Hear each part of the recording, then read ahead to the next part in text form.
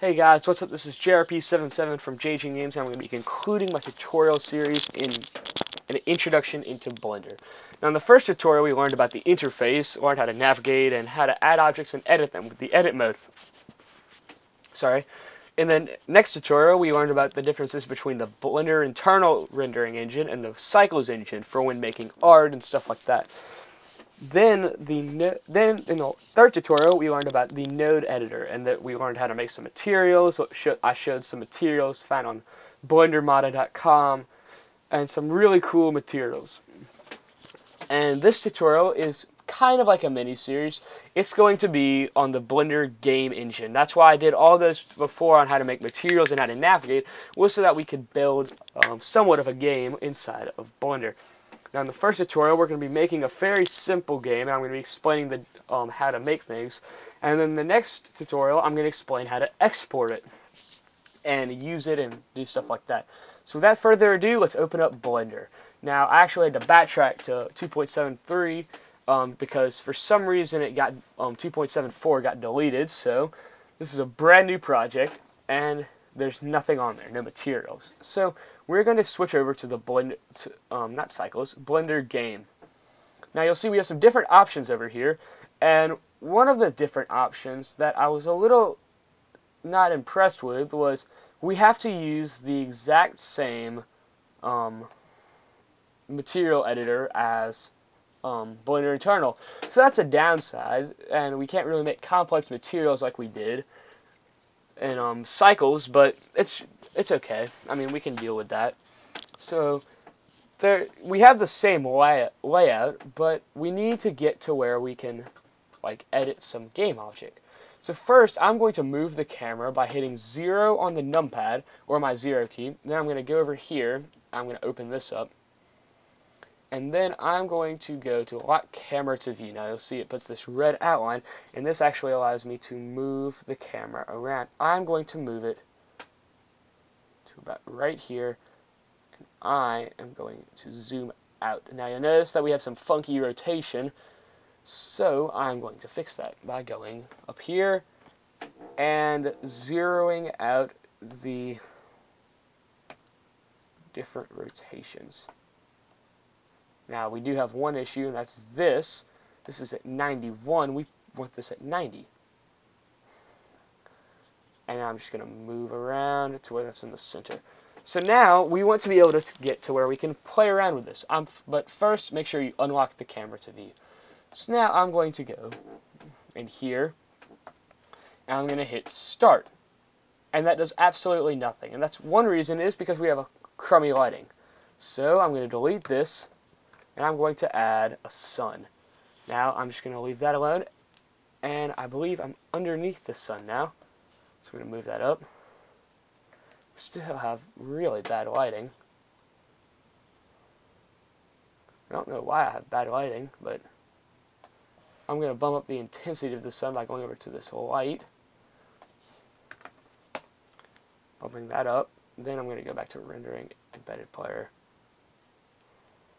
Actually, I'm going to rotate this on the X 90 degrees and then move this down to the position of the camera. So I'm just going to copy these values and paste them. Now I'm going to copy this Y. This might take a while.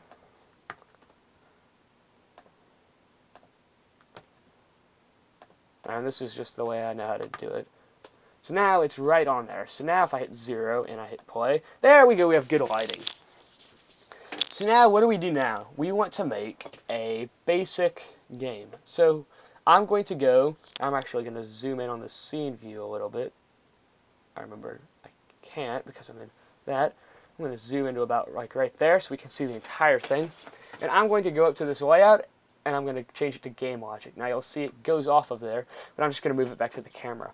Now the camera is very important because you can be off of the camera view when you're editing the game, but as soon as you export it, it goes to that camera. So there's 3 different types of things we have. We have a cube. This is just our object. Then we have the sensors, the controllers, and the actuators.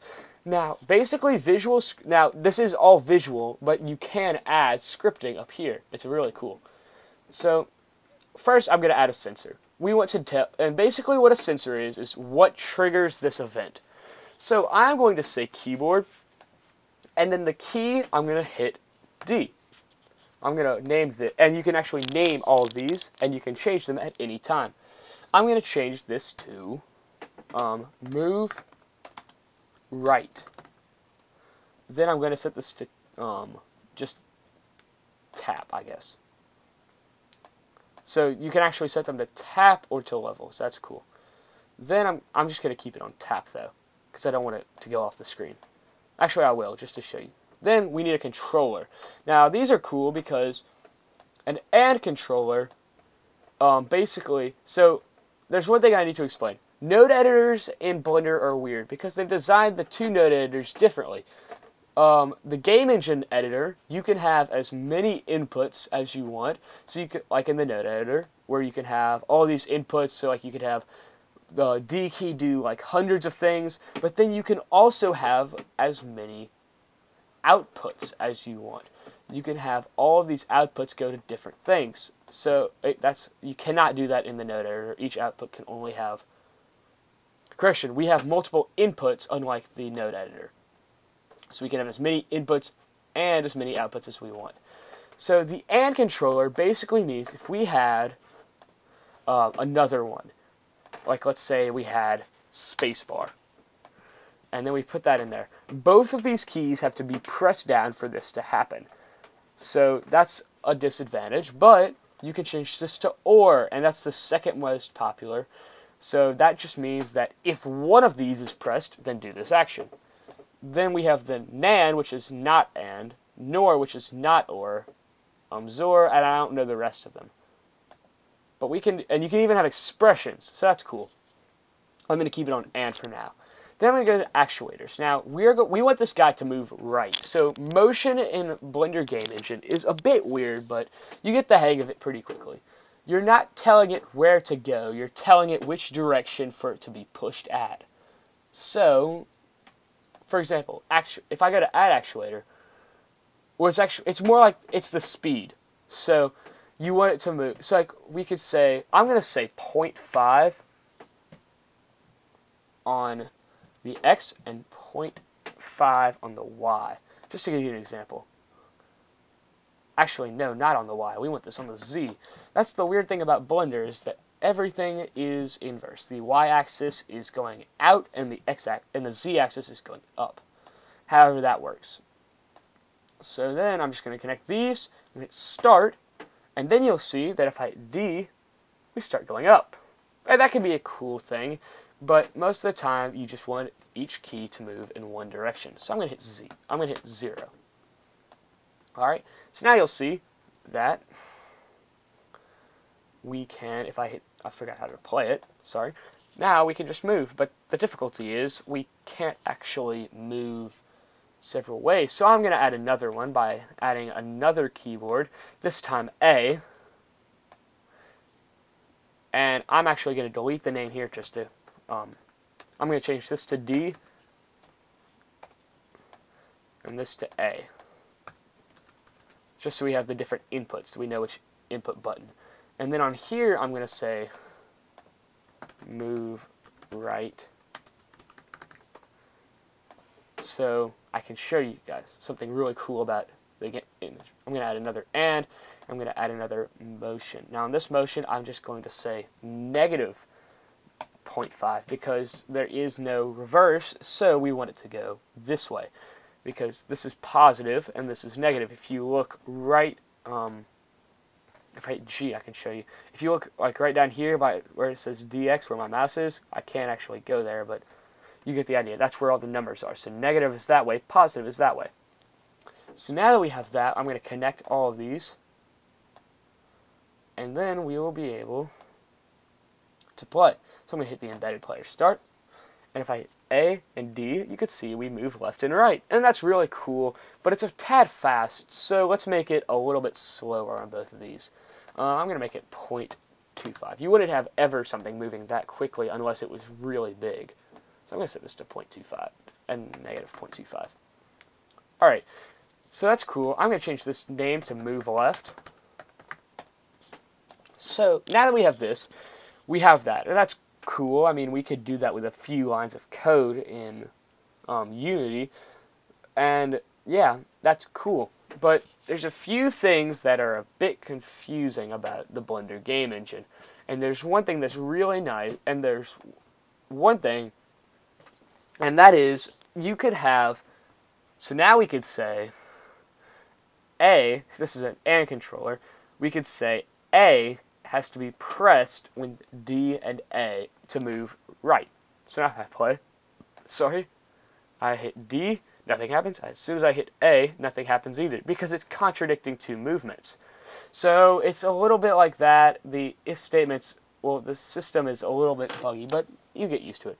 But a cool thing is we can actually know if something's happening from here, because you wouldn't want something to say, like maybe we don't want a button to be pressed or a joystick to be moved. What if we wanted, if something like this happens, we can actually add an actuator to here, and I'm just going to call this if move left, and then I'm going to select the move left. Then we can pass this through an AND controller, and then we can go over here and we could have something happen. For example, we could have the camera. We can do stuff with the camera. We can also do stuff with the mouse. We can change it. So we could also say visibility. And so now I'm also going to make another actuator, and I'm going to give this the move right. And I'm going to say if move right. It's very handy to have this where you can name stuff, because that helps a ton. I'm going to push this through here, and so that it's not an and or, I'm going to say so that both of these have to be happening, I'm going to say or, especially since we're dealing with motion. Now if I hit play, the mouse is already gone, but you can see it's pretty cool. But you see the mouse is actually still there. And we can actually say if we want the mouse to be visible. So I'm going to change this to where it's not visible. Then if I play, and it's a lot of different things, like you could say look, and I don't actually know what that does, but oh,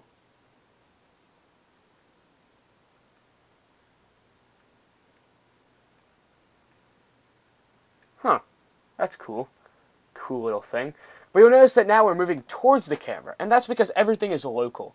I'm going to change this off of local so that now this is just moving in world space. So now that we have that look, I can go to embedded player, move, and I can move all these wherever I want. Now I'm actually going to change this if it's moving left, but that was just an example. I'm going to change this to always. So you have always, and then if I press this, then wherever I move the mouse, it should do that. But right now it's not working because always is not being triggered for some apparent reason. Huh, weird.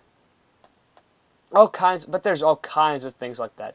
And that's really cool. Now, there is a bunch of difficulties because not everything you can do with well, you can't do everything with visual scripting. Even though it has improved, you just can't do everything. But there is this. There is a Python controller. Now you'll notice it does have an output, but we could say if mouse, and we could say something like mouse, just movement in general. We could pass this through a script, and then pass this into another thing. So that's another controller you can use, is to run it through a script. You can also run it through a module. You can run it, I don't know what modules are, but you can run it through a script. Now that's why it's handy to have this window up here. This is the text editor. Now we don't have any scripts up here, but if I create a new one, you'll see we automatically get the text editor where we can type stuff like hi and other stuff. But this is reserved specifically for format. So I'm going to go to Python, and I'm going to create just a game logic. This is just a basic game logic script. And I'm going to go into here, and now we have this. So now, I'm not exactly sure what this does. That's what I'm looking at, but it's just one of these. I think this is just a test. So now, pass this into right there, and if we start, now we can look around. And you'll see that because it's the sun, you can't really tell, but we can look around.